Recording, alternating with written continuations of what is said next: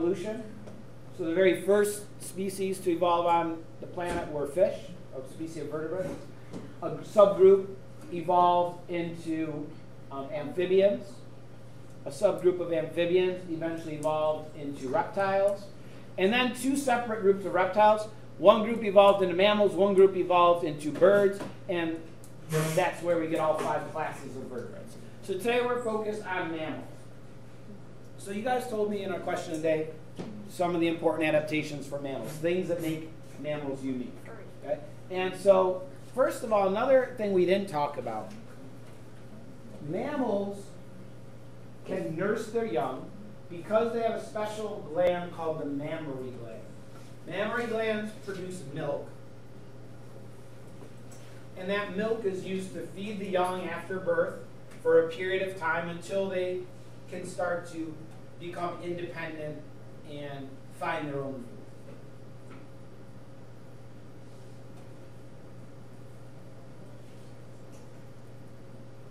Mammals also have some of the most well-developed brains of any animals.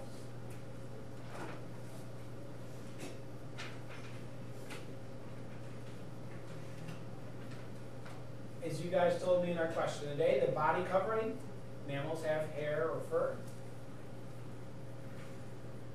What about us? What's that? Yeah. There are some exceptions. Some animals that have very little fur, things like, a naked mole rat or a dolphin.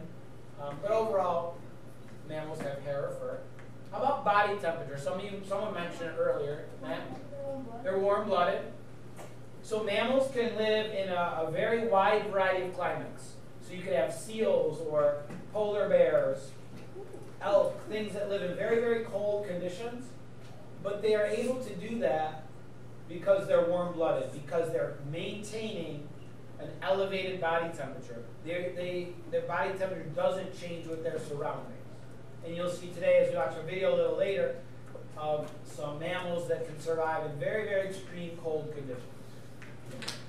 Okay? You know how we stay the same body temperature? Yes. And how come we feel cold? Yeah, we may feel cold or feel hot.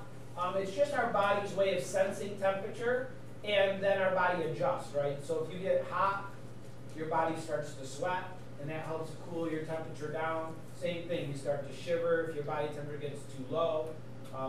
In your body, there's other things that happen internally, like constriction of blood vessels or relaxing blood vessels, but we still have those feelings because our body will maintain 98.6, but it can't do that sort of under any circumstance. If you go outside with just a t-shirt on in the rain and it's 20 degrees out, eventually your body temperature is going to drop. Your body's not able to keep it, and what do we call that?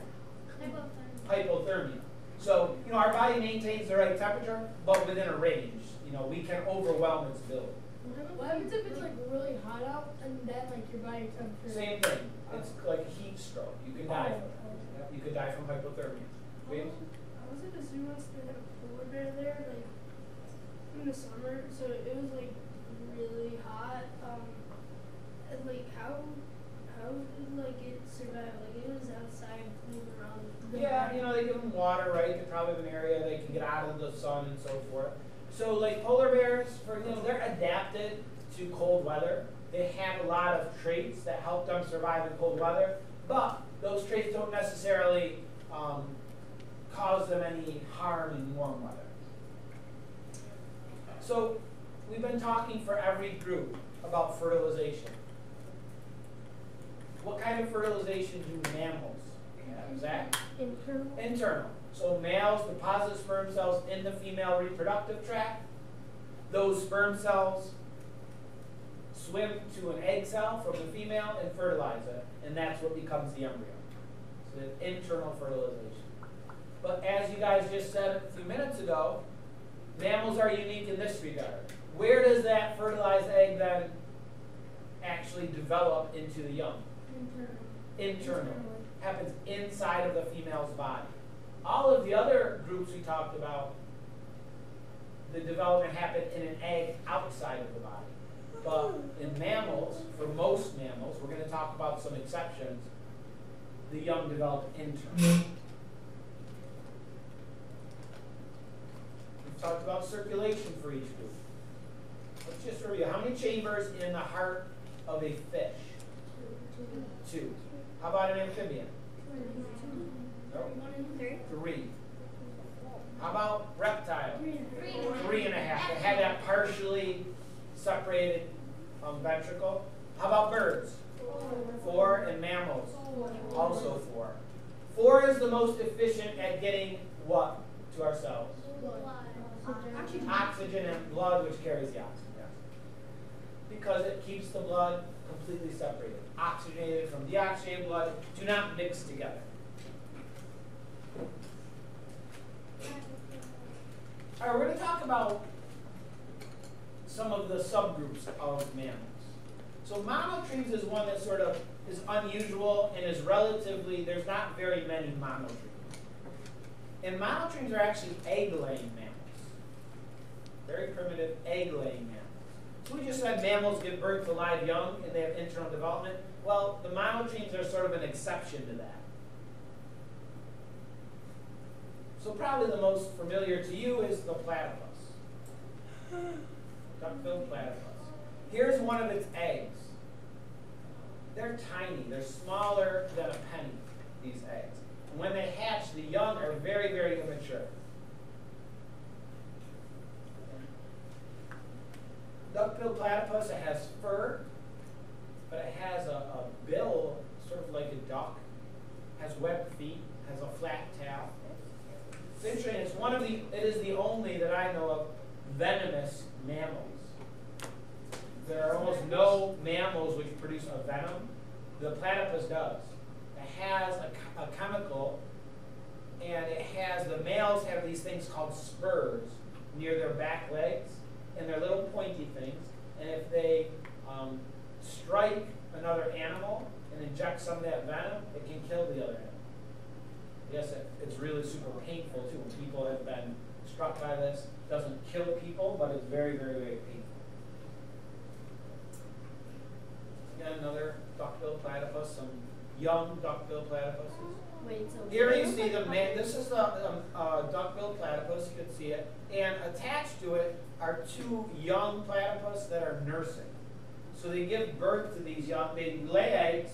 The eggs hatch into these very, very small young, and then they nurse until they're able to be independent, which takes a while. They look like Okay. very small. The males. Yep. Another monotreme is an animal called the spiny anteater, the echidna. They look a lot like a porcupine when they're adult. They have these sort of spines on them. They have a long mouth that they use for getting insects from the ground. Got another monotreme. Another egg-laying mammal. Then we have our second group, which I'm sure you're familiar with some, the marsupials. So marsupials are a type of mammal that reproduces in a little bit different way. What's different about marsupial reproduction? Matt? Well, I know like some of them have pouches. They all have pouches. Like Yeah. kangaroos, they have like a pouch to hold their young when they're Yeah, the marsupials are the pouched mammals. Marsupials give birth to live young, but they are these tiny, tiny little animals. They're only a few centimeters big. They're very immature. They would never survive on their own. So the mother gives birth to these very immature young. They then crawl through her fur into a pouch. And inside of that pouch is where the mammary glands are. And then that very immature young will nurse for a period of time as it grows larger and matures until eventually it can come out of the pouch and sort of be on its own. So a koala is a marsupial, a kangaroo obviously. There is one marsupial species that we have around here. You have a picture of it in the top right. Do you know what that is? It's a possum, yes. They live around here. They're nocturnal. You may not see them very often. Sometimes you see them running across the street, crawling up into a tree at night. Sometimes you see them as roadkill on the side of the road. But they are marsupials. Is that My dad set up like a beaver trap type thing, and like he caught 2 opossums. Oh, really? Were they alive still? Mm-hmm. Yeah, they're sort of interesting animals. I'll show you a picture in a sec. So again, that's the young. Looks like a tiny little gummy bear or something of a marsupial. It's like Really, one of really those toy small. dinosaurs. Then you have the kangaroo's a great example. Koala. What's that? Beaver. Nope. I don't Bear. It looks What? like a bear. Oh, I know the name. It's like a. Which one? No, it's a. No. Wombat. A wombat. It's a wombat. They have them at the zoo, I'm pretty sure. Yeah. And that's an opossum. Isn't there like a different name for a wombat? I don't know, not that I know. There's like a different. I don't know what. Nutria? I don't know what the. Here again, you have the possum with the young in a pouch. There's like a different type of animal that looks like these. The last group are the placental mammals, and this is the largest group. 95% of all mammals are in this group, including probably just about any. If I said think of a mammal, chances are you're thinking of a placental mammal. Okay? So placental mammals,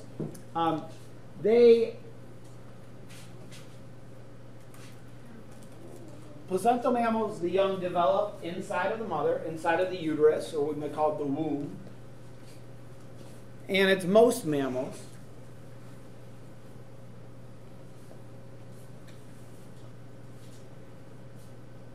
So here would be like the early stages of development of the embryo in a placental mammal.